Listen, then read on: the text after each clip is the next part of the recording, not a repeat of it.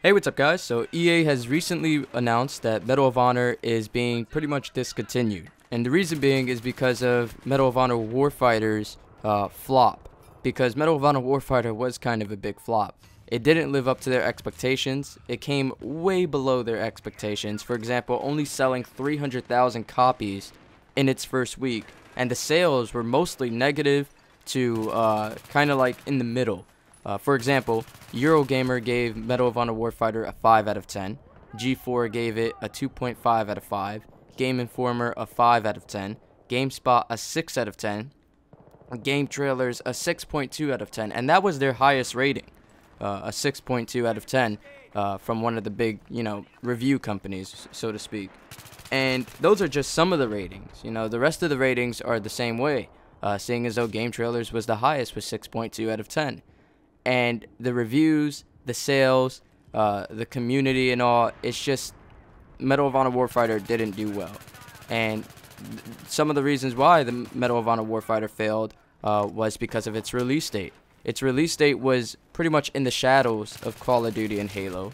And because of that release date, the sales didn't do well. Like I said, 300,000 copies in its first week. That's not good. And because of the sales, the community just wasn't there. And the gameplay itself wasn't something that was a keeper that you saw in the reviews. People will go out and say, it's opinion whether or not the gameplay was great. And that is true. It is an opinion whether or not the gameplay was great. But when it's a majority opinion that the gameplay isn't an amazing thing, and you see that with the sales, with the community, with the reviews, when it's a majority opinion that the gameplay itself wasn't this great thing, the game is going to flop. And that's what happened with Medal of Honor Warfighter, which is the reason why EA is discontinuing Medal of Honor. And Medal of Honor was one of the two games that was in EA's release cycle, so to speak. They had Battlefield coming out one year, Medal of Honor coming out the next. Battlefield 3, or Medal of Honor 2010 came out in 2010. And then Battlefield 3 in 2011, Medal of Honor Warfighter in 2012. Battlefield 4 is set to be coming out either fall of 2013 or early 2014, by March, I guess you could say. And with Medal of Honor being taken out of this cycle, it leaves me to think, what are they going to be replacing it with? We could see EA replacing the Medal of Honor series with the Bad Company series, because that is something that they have time to think about. With Battlefield 4 being next on the schedule, because of the fact that it's going to be coming out fall of 2013 or early 2014, they have time to think about what they want to be replacing the Medal of Honor series with. And trust me, they will replace the Medal of Honor series because EA is looking to make as much money as possible. One of my subscribers pointed out a good example of EA and their money ways, and that's with Dead Space 3. Apparently you could buy weapons. And in a multiplayer, you don't want to make it so that people could just buy weapons. I know with Battlefield 3, if you get the DLC, you do get weapons that people who don't buy the DLC don't have. And that, it's not, in my experience with Battlefield 3, that's not a huge deal because of the fact that there's a lot of other weapons in there, and those weapons that came out with the DLC are balanced fairly in with Battlefield 3. But just selling weapons for the sake of getting money with your game is just not going to really, it's not going to fall well.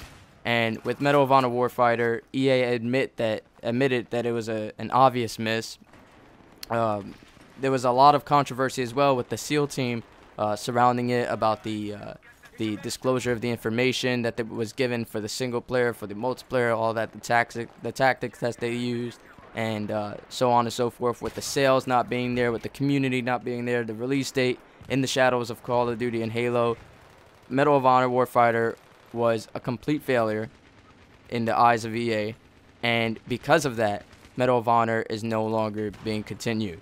Whether or not they might reboot it in the future, you never know. They might actually do that in the future to bring it back and try to get more sales. EA is that type of company that wants to squeeze as much money as they can from the games that they produce. And EA is not the only publisher like that. And neither is Activision. A lot of people like to just look at EA and Activision and say, oh, money whores. But in reality, every publisher wants to squeeze as much money as they can from these games because of the fact that that's their business. You know, their business is to make money from the games that their developers produce. Their business is to maximize their revenue in order to keep releasing these games, because if they're not making a good revenue, then they're not going to be making these games, because they won't be paying the developer companies, which won't be making the games because they're not being paid for it, you know. Whether or not you want to admit it or want to see it this way, if there is no money in it, then it's not going to be made, you know, no matter which way the money is gotten, whether that's through a publisher or through donations. With the whole, you know, they have Kickstarter these days, and a lot of developers go on Kickstarter and ask for the money that way. But no matter how the money gets there, the money's there, right? So that's why a lot of publisher companies want to try to maximize their revenue. Or I wouldn't even say a lot of them. All publisher companies want to maximize their revenue. Any publisher company that says that they don't, they're lying. But my question to you guys is, did you enjoy Medal of Honor Warfighter?